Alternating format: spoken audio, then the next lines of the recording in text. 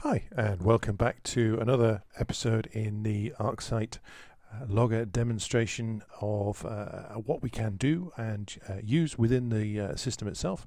And this time we're actually going to be digging in a little bit more detail around a very simple investigation. Now, I touched on this briefly before with regards to just doing a very simple lookup against some activity on, say, port 443, SSL. It's a common one to want to dig into with the lookup list example. So in this time, actually, I want to go into a bit more detail around how you would typically go around the process, what are the options and some of the capabilities that we can bring to bear around looking at and investigating some traffic. In this case, it's HTTP traffic to some web servers. So we have a demonstration environment here. We have lots of log data, and I just quickly logged in, and we can see there's some simple dashboards that we come up with to start with. That's okay. So actually, what I want to do is I want to jump straight in and just start doing some searches against some of the data I'm seeing. Now, in this example, like I say, we've actually talked about destination port being 443. So again, we're doing a field search here. Actually, we just want to do that data in there. Notice as I type it, it's actually, it's filling out the field, so it's actually giving me some prompts to do that. But additionally, it's actually doing a lookup here against the time period that I'm looking at, which in this case is 10 minutes, but it's actually looking up, seeing some of the examples here. It's actually matching some of that data as well.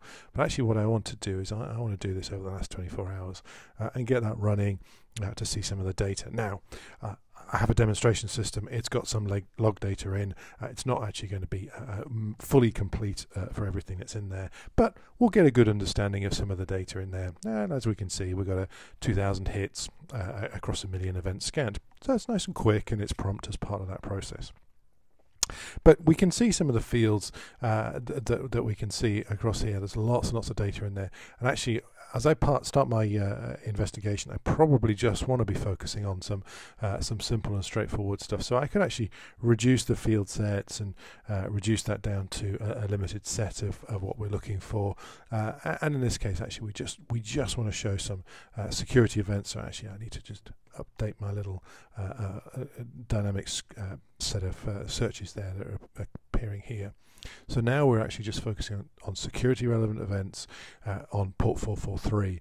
So it's only going to be displaying a limited set of fields now, as you can see, and we've updated some data here. So actually now we can start to look into some of this data. So actually, I just click on the device product. So now we can see that on port 443, we're getting that from a number of sources, and it seems to be the vast majority is coming through a FortiGate and so on. If I actually look at the name of the events themselves, we can see that, again, the vast majority of the data here is coming through from a traffic accept, or it's a Cisco NetFlow event as well. So we can start to see and understand that the majority of our traffic is being accepted, going through our FortiGate firewalls, or it's some NetFlow traffic as well.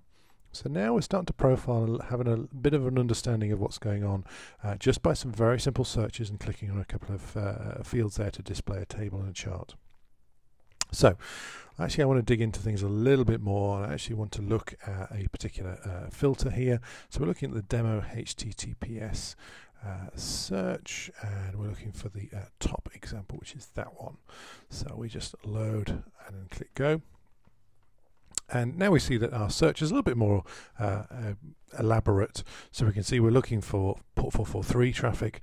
We're doing a top, which gives us our top, in this case, top 10 of combinations, where the outcome, where we've got the vendor, a source address and destination address, and where this particular log data has come from as well. So we can see now in our chart, we've got a nice little chart to display this, but we can see our table here that, again, exactly what we just looked at, that quite a lot of this data that we're seeing is going through our particular Fortinet firewall system, that it's going through a combination of source and destinations, and it's coming from 2 different firewalls. Now we're starting to understand a little bit around what's going on and how that's actually happening. So, okay, now it's interesting, but actually what we are seeing here is we're also seeing a bit of denied traffic as well. So that's quite interesting. So actually I want to dig into that in a little bit more detail. So actually I'll look up to that one. What I can do is I can just literally click it, and it drills down. It just applies the extra search criteria to my search up here, and now I can see what's going on. And actually, if I just change that as an example, I could do some further investigation around and try to understand combinations of source and destinations.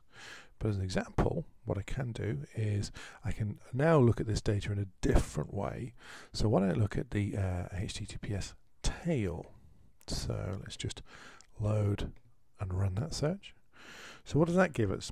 So now it's very similar, but we're doing the last sort of effectively running what we call a tail to the last and least common events that we've actually seen. So now we're seeing that there's again a set of combinations of going on. It's similar to what we call the rare function, but we're just seeing effectively the last few events here. We can see that, hang on a minute, there's some very interesting stuff going on with regards to SSL and some GET requests here, with obviously some additional characters that are being displayed. Now we're starting to understand again that there's some combinations of source and destinations here that are giving us some cause for concern. We need to dig into this in a little bit more detail. So okay, what we can do now is we can actually just be a little bit more clever about this. So actually what we'll do is we'll just delete that and just do rare 5 name. So give me the least common 5 events of that combination. So we've looked at the data from an overall perspective of the most frequent data combinations going through our FortiGate firewall. We've seen that in a chart. We can look at that data in more detail. We're also looked at the most relevant events that we're looking at, and now we're looking at the least common events. So again, we're trying to drill down and trying to understand. So now we're starting to see some of this admin login attempt, some unusual gets with regards to what's actually happening as well. So this is quite interesting, and again, as part of the process, this is just a demonstration with some pre-canned log data in it, but actually what probably want to do is digging into this in a lot more detail to look at the actual events and what they're calling and who's logging in and so on, and carry out some searches according to that as well. Of course, I could just click on that and drill through. What I can just quickly do is I can load another quick search that I previously saved here.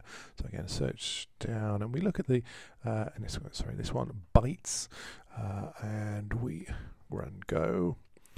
This is again a little bit more sophisticated. So we're looking at destination of 443, and we're doing a combination of a report here effectively for the chart that's doing a combination of bytes in and bytes out. It's calculating that. It's then doing the sum there. It's displaying that again based on the source and destination, and just doing the top 10. So we're doing the top 10 combinations of the 2 most talkative source and destinations.